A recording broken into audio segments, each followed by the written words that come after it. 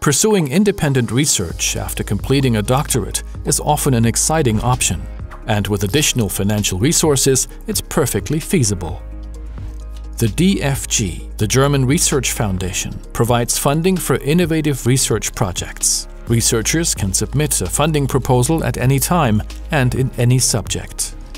This is what Dr. Elena Fuchs would like to do. She completed her doctorate 2 years ago and is now employed as a research assistant at a university. In the course of her research, Elena made an exciting discovery and now would like to explore this in greater depth. To submit a funding proposal, Dr. Fuchs has to plan precisely what she needs for her research, such as staff, scientific equipment, and whether her project will require travel. Having drawn up a detailed project plan, she can now submit a proposal for funding to the DFG. Elena has studied the DFG website carefully to find out what additional documents she needs, and now sets about compiling her materials. She knows that if her proposal is to stand out, it has to be original and compelling.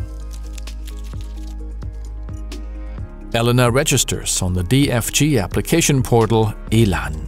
She then enters all the details of her planned project and uploads the documents. She has submitted her proposal. A multi-stage process is now set in motion that will decide whether or not Elena will receive the funding she needs for her project. At the DFG head office in Bonn, the proposal is assigned to the responsible department. First, all the formal criteria are checked to see whether anything is missing. Elena receives an email with all the important information she needs, including her contacts at the DFG.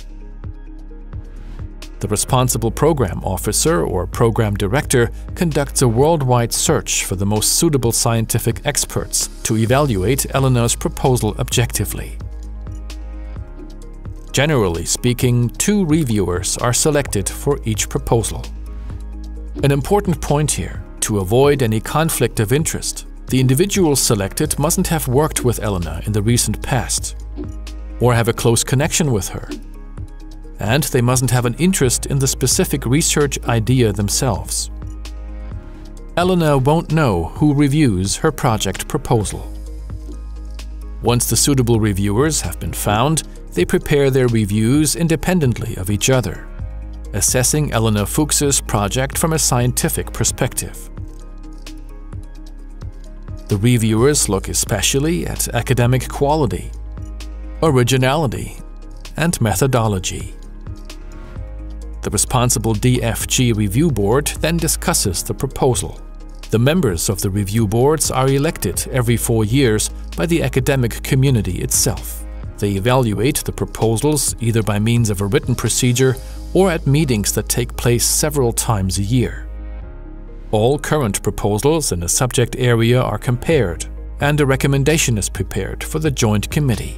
This means that Elena's funding proposal has to compete with others. Before a decision is made, the DFG's Quality and Program Management Department checks to ensure the proposal has been handled fairly and correctly. Whether Elena's funding proposal is approved or rejected is ultimately decided by the joint committee. The members decide on a regular basis, in writing or in meetings, which applications will be funded and which will not. Only the very best of the approximately 13,000 proposals for individual funding received each year finally get the green light, an approval rate of about 30%. Dr. Elena Fuchs then hears from the DFG, and she receives feedback from the reviewers and the review board.